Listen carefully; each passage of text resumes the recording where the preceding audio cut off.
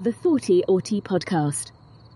And for us autistic people, we are extra prone to burnout because it affects not just our energy and the traits that I mentioned earlier, the sort of feeling exhausted and cynical and everything being just so much harder than it usually is, but it also affects our ability to communicate, completely going nonverbal, and it just makes it hard to take care of our basic needs.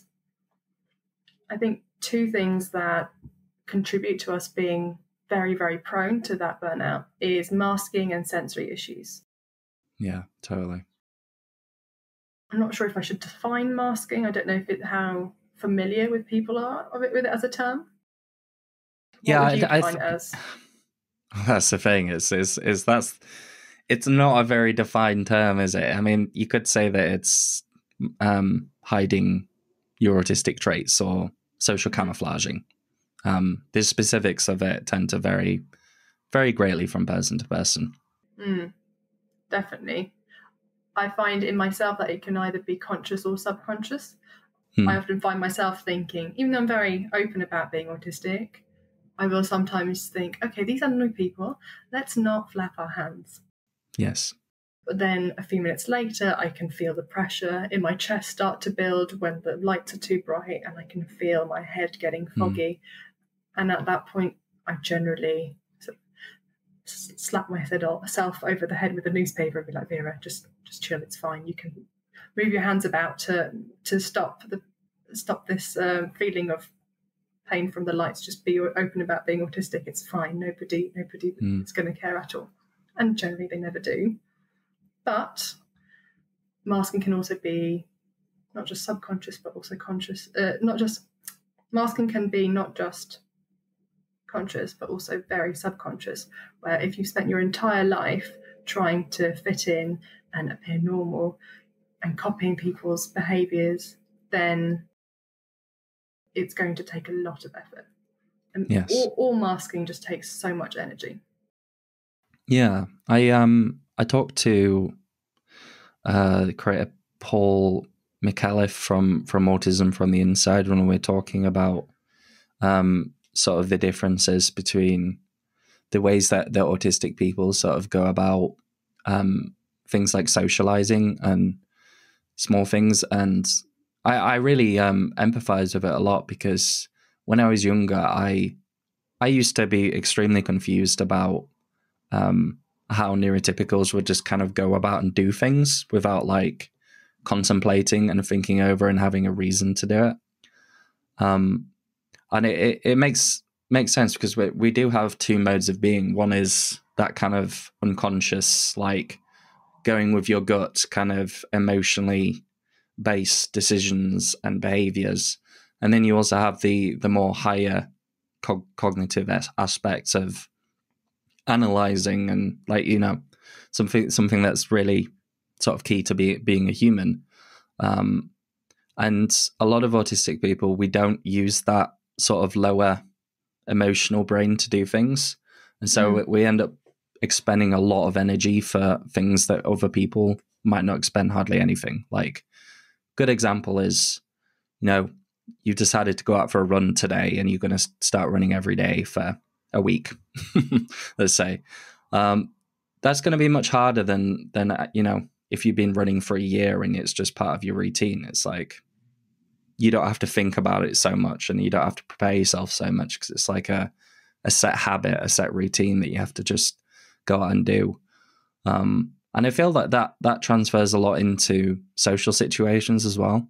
Like, if you're thinking about social situations and masking to such a large extent, it's obviously going to cause you to be a lot more taxed, and tie in the aspects of having like a lower social battery.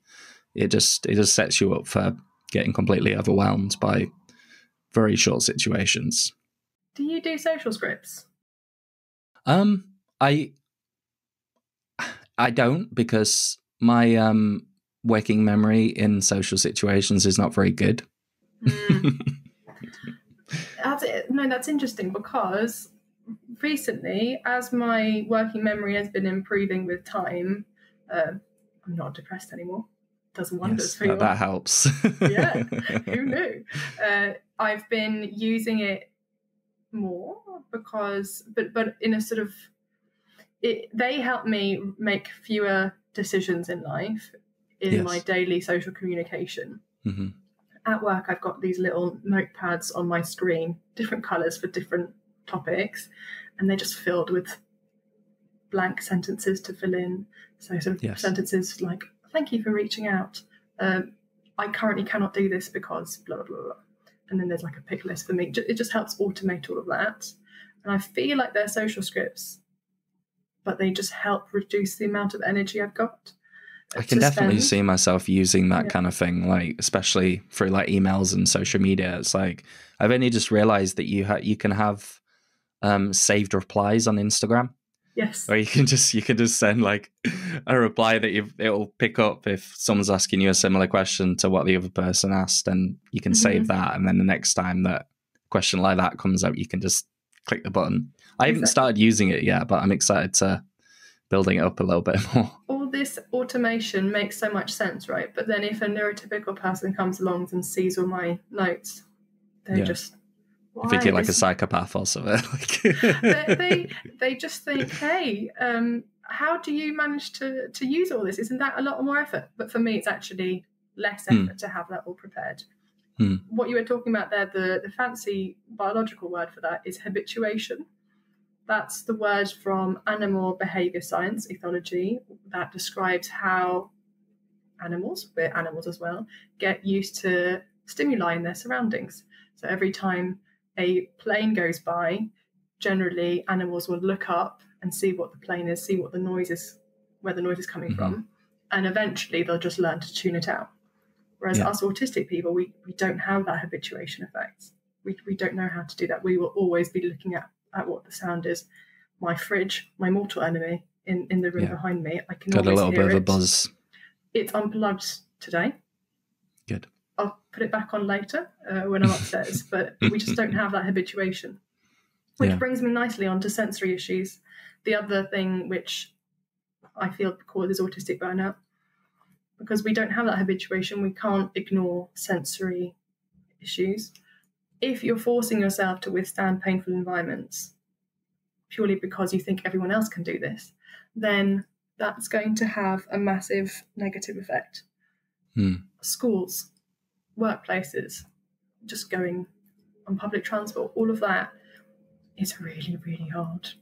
And I think there's something that I was talking to Natasha from I Want to Tell You books. She does like neurodivergent affirming parenting. And we were talking about how weird it is that teachers and parents think that like it's a bad thing to like offer autistic children sensory supports because they have to expose them to it. They're not going to have that in the real life. They're not going to be able to use the headphones and the shades and things like that. And I'm like, really? Because I use them all the time. Like it doesn't impact my day from using those sensory supports. No, I was very worried about starting to wear noise cancellers and sunglasses in public because for some reason, and I've had this my whole life, I attract the odd people on public transport. I generally go out and sit and do some drawings of some interesting landscapes or any interesting buildings, and people come up and chat to me. I don't know why, it's just my vibe. And I was kind of worried that I'd lose that because it's a really wonderful way to bring a little bit of joy into my world and meet people who I never would usually. So I was concerned about it, but actually nobody cares, especially those people who come up just for a chat whilst you're drawing. They don't mind you wearing sunglasses and noise cancellers at all. And at work, nobody notices. In the workplace, you've got the Equality Act. You're allowed to wear whatever you need to help. And so that's just odd to me, especially because it is backed by scientific evidence. Habituation, we literally cannot learn to deal with the stimuli. Yeah. Hey up YouTube, hope you have enjoyed this podcast clip so far. If you want to check out the full episode, you can find it here on my YouTube channel under the podcast section, or you can go to Spotify, Apple, Google to check it out on different podcasting streaming services. If you have enjoyed this video thus far, please make sure to like, perhaps drop me a subscribe if you want to see some more content from me, and drop a comment down below, even if it's something simple like an emoji or a heart. It really does help satisfy those big YouTube algorithm gods in the sky. Anyway, I'll let you go back to it. It is insane. I think I'm very much happy with the noise cancelling aspect of things. I think the only reason why I don't wear shades is because, I don't know, I feel like people can very easily paint a picture of me if I'm a tall man and I have a beard at that point and I'm wearing sunglasses. It's kind of like a bit of a stereotype for like those like Fair alpha male enough. red pill people, and that's I just can't get around it because if Yeah, fair. I'm always like self-conscious about wearing them, especially because you're autistic, and then if they make that assumption and you start having a shutdown or a meltdown, or start losing your ability to communicate, or you need help from them because it's an invisible disability, you might need that extra support in a public area, and they've got a bit of prejudice against you that would go against you. And so I completely understand why you made that choice. That's exactly why. It's kind of one of the, among the large list of positive things, it is definitely a negative to me going to the gym so often as well, because it's almost like people are less likely to think that I'm capable of struggling and having negative experiences, whether it's men or women. It just tends to be the case that, if I dress my very gothy as my very gothy self, and I look like I go to the gym, it's like I come up and say that I'm struggling. It's almost like people just kind of double take, and they don't really go into like caring mode. Yeah. It doesn't happen a lot, but when it does, it's a bit hard. I feel that. Well, I think there's, perhaps another aspect to autistic burnout that I wanted to touch on, and I can't remember it right at this moment because it's gone, as it does. I think another aspect of autistic burnout that might be quite important, I think, is stuff around sleep as well, because reading some of like the research behind like the circadian rhythms and like melatonin and stuff, it does seem that from statistics and from talking to people that a lot of autistic people struggle with the sleeping aspect of things, struggling to get off to sleep, not having very high quality sleep, not being able to wake up as easily and sort of get straight into life. And I know that sometimes if that happens and you have a plan for the day and you kind of wake up late, it's kind of like you're always running behind and you're kind of stressed out, and then it gets to the evening and you've got stuff from the previous day that you need to do the next day. I know that's something that can be quite a vicious cycle. And I think as well, a large part of us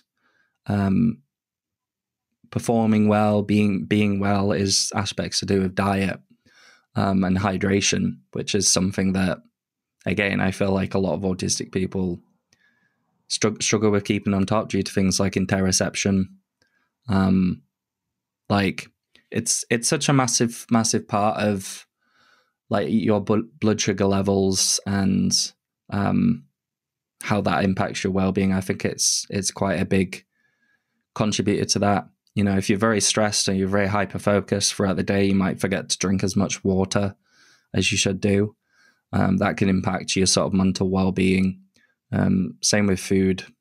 I think it's that there's I suppose these are more kind of indirect sort of additive things to the experience.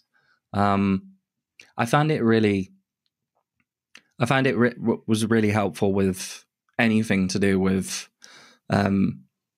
stuff to do with your mood and stuff to do with your like productivity and overall well-being. understanding things from like a neurochemical or hormonal sort of set point is really important. I did I did a post about trigger stacking in dogs, and how that I feel like it can help explain a lot of the experiences that autistic people have when we have meltdowns and shutdowns and things like that. It's kind of going off the principle that it's the same in humans. Cortisol is released when you experience like a stressor, and then but the cortisol, it doesn't just like rise up and then die down really quickly. It can, I think the half-life of it is like an hour, 2 hours, something like that. So it sticks around for quite a while after the events. And so if you go through your day and you sort of, as you said, constantly bombarded by sensory, social things of that nature, that cortisol builds up. And then you get to a point where something very little happens, like you can't find your keys to your house, and it's just buried down at the bottom of your bag. And so you chuck the bag to the side and you get overwhelmed and you have a difficult time with that. Whereas usually you would just be like, okay, my keys are going to be in there somewhere. I'm going to check that. And so I think that really has helped me to be more aware of sort of the small daily things that would cause me stress, and how that would impact whether I need to relax or whether I can work and such in sort of the evening. Well, it's very interesting that you've mentioned cortisol there. And previously, a few sentences ago, you mentioned how difficult it is to get going in the morning. So exactly as you were saying, sleep-wake stuff. Mm-hmm. Exactly as you were saying, that cortisol for us is spiked by when we've experienced something stressful. And like we were discussing before with the habituation, we struggle with not becoming calm, we just can't ignore these constant stresses, whereas neurotypicals can. The fridge, they just tune it out.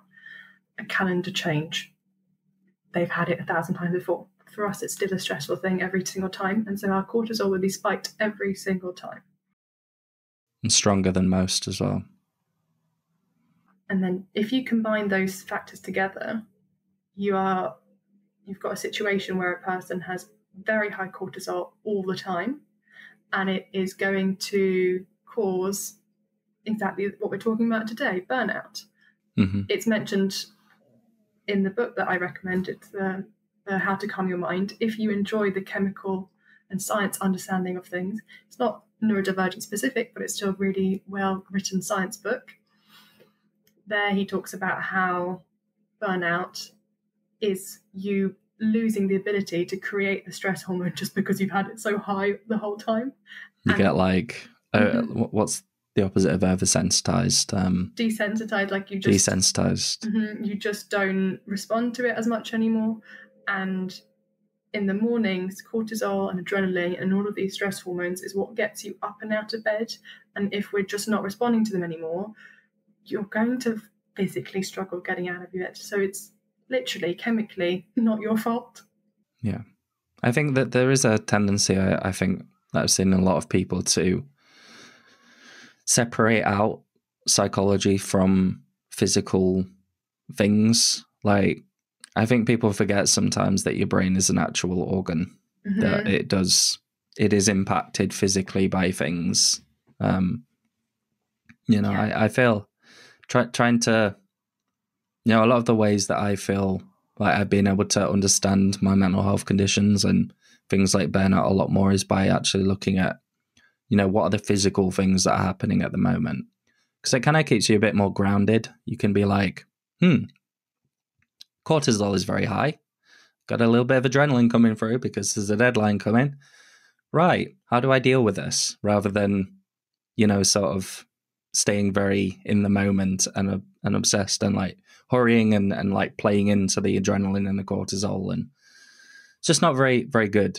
And I think it kind of goes back to the reason why we have these systems, because it's originally used, as you said, for wake sleep, sometimes a bit to do with appetite, sometimes to do with avoiding dangerous things and having like the energy to do things. But our modern day, although our stresses are a lot less sort of life-threatening, they're still important to us, and they happen chronically, like over a long period of time. It's not like you're going about your day chilling and then a lion pops up and you have to run away from it.